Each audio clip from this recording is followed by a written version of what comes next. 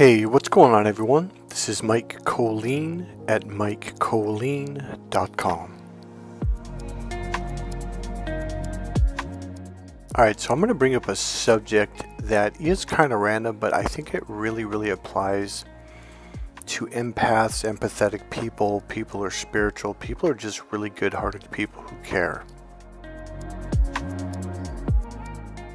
So here's one thing I want to say. It's a thought that just came into this out of the clear blue sky, but it really does apply to this. One thing I want to express and really get out there, it's something that's been on my mind for a while, is if you're an empath, you have to realize you were raised by narcissists to benefit narcissists. To the extent that it's almost programmed into you, or at the very least it's conditioned / brainwashed into you from a very young age, and it continues when you go to school, when you go to work, when you everywhere, even to some of your friends' houses whose parents and or siblings are narcissists. Like, this is constantly brainwashed and conditioned into you. You are constantly being taught that don't be selfish, do for others. Don't be selfish, do for others. Whereas the narcissist, they're totally selfish. They only do for themselves, and they want to make sure that you make them their #1 priority, even above yourself. Now it's funny because I work really hard on this channel to make sure you guys understand that self-love is really important for you, because that's how you heal. Because you were damaged to the extent of thinking that loving yourself, standing up for yourself, taking care of yourself, doing for yourself is bad. Even providing and or protecting yourself. A lot of you feel a tremendous amount of shame and guilt, like, oh, I'm doing something wrong, I'm putting myself first. It's like, well, why would you put this total stranger ahead of you? You've been so brainwashed that what is natural, normal, and healthy for a human being, like to take care of themselves, to protect themselves, to protect their emotions, you know, provide for themselves, you put that on the back burner, and you put other people's needs ahead of you. And I'm not talking about your children. I'm talking about someone that might not even be a family member. They could be a total stranger, but your goals and dreams are always put aside for other people's goals and dreams, and because you're taught, like, oh, well, you're selfish and this is wrong. And here's the thing, you don't realize that that's not healthy. That is out of whack. It's out of balance is what I mean, in a very extreme way. So what I'm trying to say is, you literally have been raised, brainwashed, conditioned to not only put narcissists first, but you were raised by narcissists your entire life and you didn't even know it. Like, well, my parents were narcissists. Maybe they weren't. I'm talking about your school teachers, your bosses, this person, that person. It was a lifelong conditioning. So here's what this video is about. It's probably going to be a short video, to be quite honest with you. Is this: you tend to always be there for other people. Like, it's just, you don't even think. Like, you just do. Someone asks, you do. This is one of the most beautiful nights ever. This is quite amazing. So, everything is beautiful. Alright, I'm going to give you a real life example I just had. A neighbor of mine called me up at midnight, and he's English is his second language, and I didn't quite understand. I'm like, what's going on? Like, I could tell something. He was urgent. Something was going on. I'm already throwing on my sweats as we're, as we're talking, and sandals, and he's saying something like, there's a letter on the wall. I'm like, there's a letter on the wall. What are you talking about? Like, I'm thinking, like, is this guy drunk, and what, is something wrong? And and I'm grabbing my keys. So as we're talking, like, I'm already moving towards the door, man. And so I couldn't understand so I said, you mean like an alphabet letter, like A, B, C? He goes, no. I'm like, all right, I'll be right there. I'm on my way. So I get there like in 30 seconds. knocking on his door, and I'm like, what's going on? He goes, there's a man outside my window. I'm like, what? So we went around the side. Well, this person had already started going around the back to, well, I guess technically that would be the front. So to his truck, and he just put a ladder up, and I'm like, I'm walking up, and so he's acting like he didn't know we were behind him. He's got a light on. He's looking inside his truck, you know, like he's looking for something. And I'm like, oh, this guy's just blowing me off like he doesn't know I'm there. So I'm standing right behind about 3-4 feet. And I go, hey, yo, buddy, hey. So he turns around. He's got a light on his head, on his forehead, blasting. Whoa, bro, what the fuck? And he's, oh, I'm sorry. I'm like, dude, what are you doing here? It's midnight. Well, long story short, he had his ladder going up to the 3rd floor of the building, and he was trying to break into someone's apartment. So, long story short, he said he knew the people. He left something in there, you know. Kind of like, yeah, I'm kind of looking at this guy like something sketchy. He goes, I left my keys in there and my phone. I'm like, that's funny because you got your keys in your ignition right now. And he looks at me and goes, I've got another set. I'm like, yeah, sure you do. So here's the deal. Without even hesitating, I'm running towards this guy's help because he's got a wife and kids and stuff. And here's my point. Let's say you needed something like maybe a piece of paper, like you need someone just to write something down to help you out with this situation, etc. And they keep blowing you off, and they keep oh, well, I'll do it tomorrow, right? So you've helped them 1, 2, 3, 4, 5 times, whatever. Now here's how you do it. If they have an opportunity to help you, and they can help you, for example, taking a pen and paper and writing stuff down, and they don't, that's when you cut them off. Alright, I'm going to give you another example. Years ago in my 20s, I think I was probably like 27, 28, something like that. I don't remember how old I was.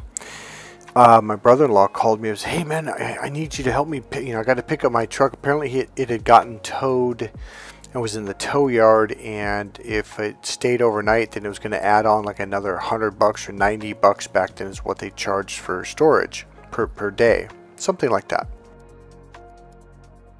And of course I had to drop everything I was doing because there was only about, I think, 30 minutes or an hour to get it was kind of out in the country. It wasn't that far. I think it was 25 minutes or something, maybe 30 minutes max. But I had to go like right now because otherwise I get okay, of course he didn't kick me down $5 or say thanks or nothing like that. But we got his truck. He was good. Peace. So literally the very next week, the same thing happened to my car, and I need to get my car because it was like we had like an hour and a half or 2 hours to get there. Otherwise, they were going to charge me another overnight fee of like $90 or whatever it was. And he goes, no, I'm too busy. I'm like, too busy doing what? Oh, I'm watching my favorite TV show. And I was just like, that just blew my mind. Needless to say, of course, I was upset. And so that is a situation where like, oh, so I helped you. I've actually helped him and my sister many, many times. Anyways, so that's a perfect example of when someone can help you in return and they don't. That is a non-reciprocal relationship. It's a one-way relationship. Get out, cut it out, be done with it. So the lesson really is simple. If somebody and this is it right here. If somebody has an opportunity to actually help you and they don't, you're done with them. Now here's why. Because they will not be there for you when you need a friend. Now I'm not talking about like, oh, they're at work and you're asking to like lose their job or something. Unless it's a really, really big deal, because that would be a good friend. But I wouldn't cut them off, for something like that. So the point being is, if they're just watching a TV show and they can do it, like physically, financially, you get what I'm saying? Like they have the ability to actually help you, and they don't.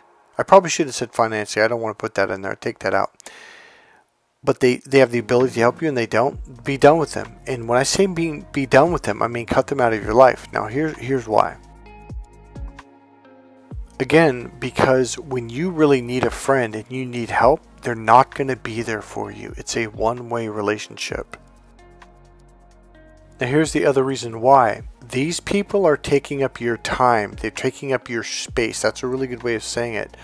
See, if these people that don't help you and are not reciprocal are in your space and now it's all full up, when you need help, you can't get help. So you don't want to be pouring your heart, energy, time, and even money into people who don't reciprocate. Now here's the deal. You want to cut these people out. So now, let's say you have a circle of space. Now you have extra space, so now other people can come in. You only want people in your circle that are giving back to you when they can. Because, so if you're, I didn't say this part. If your circle is full up with people that do not reciprocate, do not give back to you, do not help you in return, your circle's full up. You have no space for other people. And therefore you won't have other people who can reciprocate. So cut those people out. Now you're making room to let other people come into your life, into your circle, so to speak. You have enough, certain amount of time in the day, week, month, year to give back to other people. So these are the people that you want to give to. You want to help them. Oh, they need a ride to the grocery store. Oh, they got to pick up their car. Oh, they need to borrow $20, something like that. And then when you're in need, maybe even an emergency, they're going to help you versus some person like, yeah, I don't care if you're bleeding to death. Yeah, I'm watching my favorite TV show. Yeah, I don't really care if you're going to get charged another $120 overnight. And we have enough time to leave right now to get it. But yeah, I'm not going to do that. And that's the challenge being brainwashed and raised and conditioned by narcissists is you feel guilty because those kind of people will always make you feel bad for asking them for help. So let's say they call you 3 times in a month and you help them. No question asked. And they're all right, thanks, cool, right, peace. You don't ask for acknowledgement. You don't ask for a brownie. You don't ask for 5. You're just like, yeah, man, cool. It's no big deal, man. But then when you need some help and they're making here's what they generally do. They bitch and moan and complain like, oh man, I'm tired. I'm busy. Oh man, you always ask me for help. Like, wait, I'm always asking for your help. Like, no, you're always asking me for, and here's the thing. You can't have this argument with him. Just be like, because narcissists are going to blame you and they're never going to take any, like, oh yeah, you're right. You were there for me 3 times this month. And I said no to you the last 5 times you asked. Okay. They'll never admit that. So the minute someone starts to bitch and complain, because see, this is how they condition you. You're there for me, I'm not there for you. So when I ask for help, you help me. But when you ask for help, I'm going to bitch, I'm going to moan, I'm going to complain, I'm going to blame, I'm going to punish you. And I can say, how could you do this to me? Why do you always ask me for help? And they're going to make you feel bad for asking for help. Now, here's what happens. It gets conditioned into your nervous system, literally into your emotional system. So now when you even need help, you're like, well, I can't ask for help. I mean, I feel bad. So they condition it to you to the point where you won't even ask for help. But you're going to be there when they need help.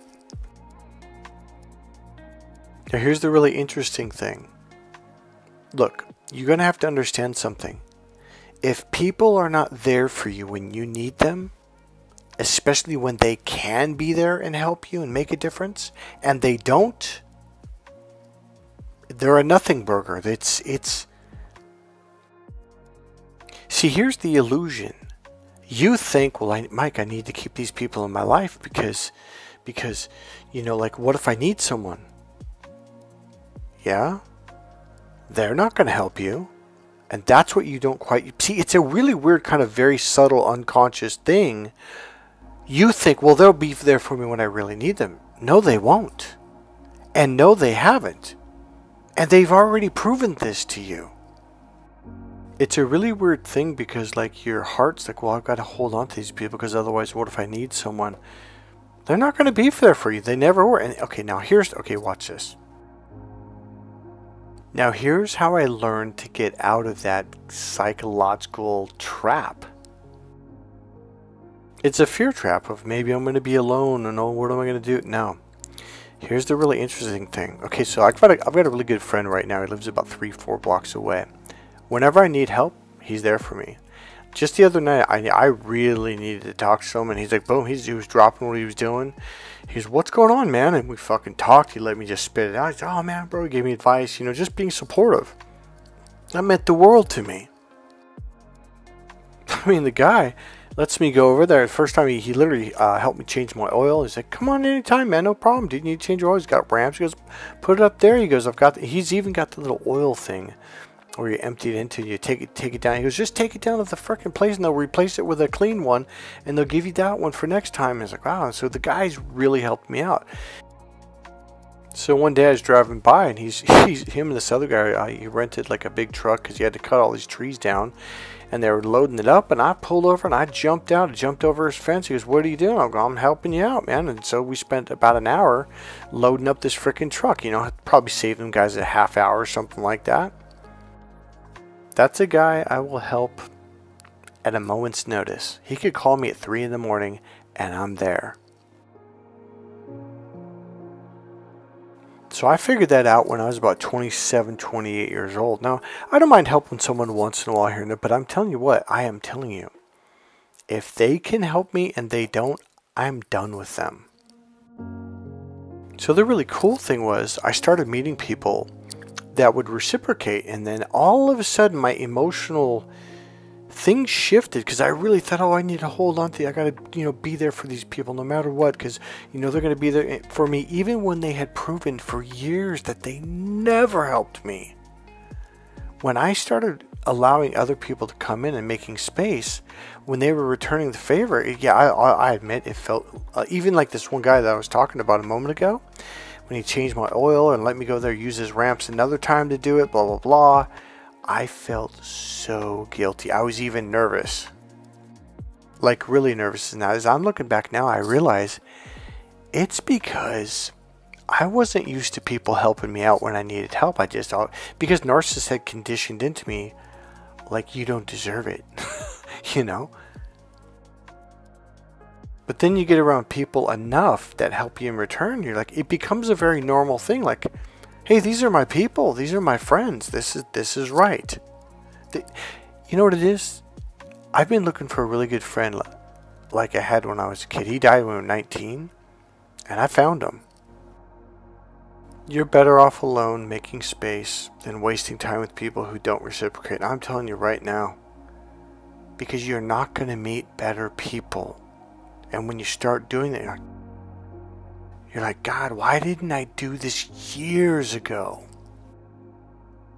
Okay, so this is completely different thought, different subject. It just kind of know why. I might actually make a video about this. I was in a really, really bad accident 15 years ago. I got ran over by a car. I broke a lot of bones. I mean, it was really bad, spinal injuries, etc. I also tore my brain in 3 different places. I had what they call a TBI, traumatic brain injury. Even 2.5 years after the accident, the doctor had said, look, you're never going to be normal. You're never going to talk normal. You're never going to be able to work. This is your life. You're going to have to learn to accept it. The reason why I can talk normal now and words just flow out of my mouth, things fall into place, is 100% because of energy healing. I got zero help from the medical community, and I mean absolutely zero. Alright guys, that's it for this video. I told you it was going to be a short one. Hope you enjoyed this video. If you like this video, please click subscribe, click the like button, go ahead and make a comment. And as always, there's a PayPal donation link right there in the description box. Alright guys, I'll see you in the next video. Bye.